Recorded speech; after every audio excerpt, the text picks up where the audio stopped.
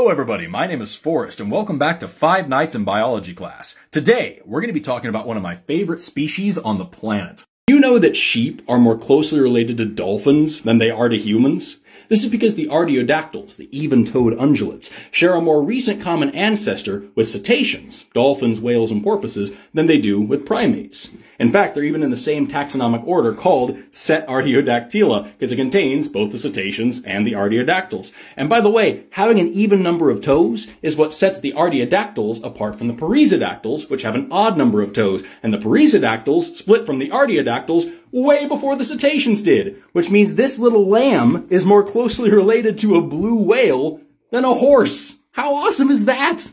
This is Oliver, by the way. He's mowing my lawn. Yeah, he loves dandelions. Look at him go. Spring has sprung, and that means you're probably going to be seeing a lot more animals out and about. So this is your yearly biologist reminder to leave them alone. Just don't mess with the animals. If you see cute, adorable baby animals that look lost and helpless and on their own, you just leave them alone. Sometimes turtles cross roads, and if you need to help them, that's fine. If it is safe for you to get to them and you can safely move them, then do so. Just put them on the other side of the road in the direction that they were going and then walk away. Don't take them home. Think about them like old ladies. If you saw an old lady crossing the road, would you just help her get to the other side of the road, or would you snatch her up and cram her in a shoebox? Just help them, but don't mess with them. Sometimes you're going to see a cute little adorable baby animal all on its own out there in the wild, and you're going to think that you need to snatch it up and you need to take it home and you need to raise it and take good care of it. Don't. Just don't do it, because 9 times out of 10, the mother is nearby and just went away for a minute, and even if the baby kind of meandered off and got lost, they've been doing it for billions of years, it's gonna be alright. And yes, every now and then, there is a time when a small animal actually does need human intervention. And if you really think that you're in that situation, you can call your local Department of Wildlife Conservation, or whatever the equivalent of that is outside of the US, and they will almost certainly give you resources or instructions that you can follow. But beyond that, just leave nature in nature. Because when people don't do that, it's a tale as old as time. You find yourself in a situation where you're out exploring some abandoned house, and you find a big old nest of barn owls, and the mother isn't anywhere to be found, and so you assume that all of these baby owls have been abandoned, and so you scoop them all up and shove them in a tub and drop them off at your local vet's office, and the veterinarian doesn't know when or where or if or how he can possibly relocate these owls, and so he calls his biologist friend, and then he ends up having to babysit a bucket of owls.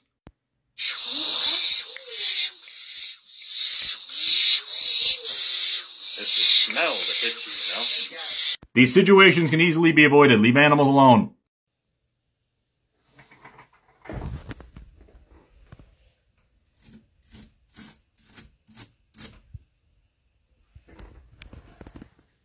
It's a beaded lizard. Get it? This is a great question, because once again, access to abortion is being challenged. And people are going to be asking questions like this a lot in order to try to gain some insight in this whole debate. And the truth of the matter is, as someone who's been studying life for a very long time, I can make a really good argument both for and against life starting at fertilization, at implantation, at a heartbeat, at some level of brain activity, at birth, or even that it never really starts at all because life already started almost 4 billion years ago and it's been an unbroken chain ever since, and sperm and eggs are both alive and the zygote they produce is alive and blah, blah, blah. But really, not one single bit of it matters.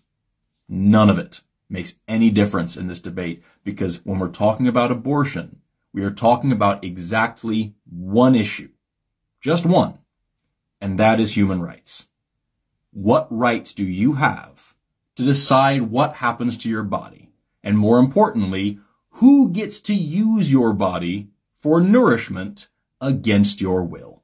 So you can say that life starts as early as you'd like. Say that the moment a baby is even thought about, it is now a fully fledged human being with all the same rights as me. Give it a P.O. box and a social security number. It doesn't change a thing. My mom is my biological mother. I came out of her, and she has the same blood type as me.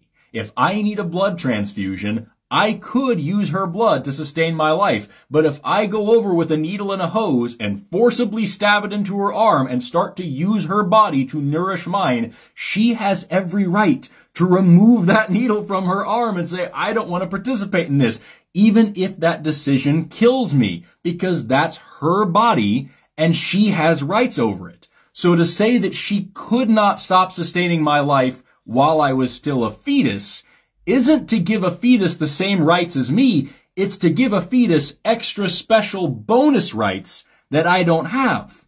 And another thing you have to consider is the fact that if I want to be an organ donor, I have to sign up for that while I'm still alive. If I die and you need my heart to live and I didn't sign up before I died, we're both dying now. So if you're going to say that somebody with a uterus can't choose who gets to use their uterus to live, then you are saying that a pregnant person has less rights than a literal corpse.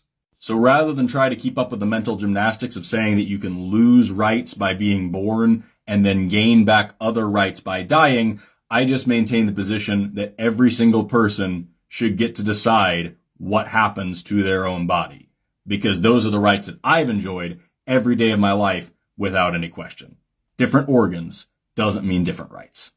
Anytime that I release a video, either here or on the Better platform, that has anything at all to do with politics, even if it actually isn't a political video, it just uses some political sounding language, or if it touches on a topic that's sort of tangentially related to something in politics at the moment, I inevitably get a bunch of people in the comment section telling me that they don't want me to talk about politics, that this is a science channel, they didn't follow me for politics, they don't want to hear about my politics, and that I should just stick to teaching science. And this is something that I've talked about a few times before, but there's one angle to it that I have never talked about that I think is really important. And it involves a word that is sometimes misused, but is way more often misunderstood. And that word is privilege. When people get upset because politics are being mingled into their entertainment, they are demonstrating a massive amount of privilege. Because as I've said before, everything in life is political. Every single aspect of every single day, everything you do has politics involved in it. And if you get to ignore that fact, you are incredibly fortunate. Because there are whole groups of people out there whose entire lives are politically contentious. Their health, their safety, their acceptance in society, their basic human rights, even their right to exist in this world, being something that is up for debate at this very moment. And while, of course, intersectionality is a thing, so there's going to be varying degrees of severity to this, and you might think that that muddies the water a little bit, it's not exactly difficult to just look at the opposite end of the spectrum. Take me, for example. I don't ever have to talk about politics. I could have a long and fruitful career. I could get more followers than Charlie D'Amelio could ever dream of. I could be the next Bill Nye and wear a fancy hat, and I would never have to breathe a word about trans rights, or about healthcare, or about guns, or about anything. I would be just fine without politics. And that's because my basic human rights and dignities aren't on the chopping block right now. Nobody's arguing about what bathrooms I should be allowed to use, or what medical procedures I should have access to, or if I should be evicted from my home over my sexuality, or if the police are justified in strangling me to death, or who I should be allowed to marry. Like, my life hasn't been easy by any stretch of the imagination, but it certainly wasn't made any harder by who I am, you know? So I have the privilege of ignoring a lot of problems if I choose to. I choose not to, because I think that's a crappy thing to do, but there are lots and lots of people out there that embrace and enjoy that privilege, oftentimes without even thinking about it. And they get really mad when things get political when they didn't want them to. And what I wish I could get across to those people is that it's not that things are just all about gender and race and stuff all of a sudden. They have always been about those things. And while I'm sure it's very frustrating for you to have to hear about these problems, it is worse for the people who have to live with them. So pay attention. I thought this was a snake. Look at the size of this worm! Oh my glob! I love him. Go, worm. Be free. Fight the capitalist machine. You have nothing to lose but your chains.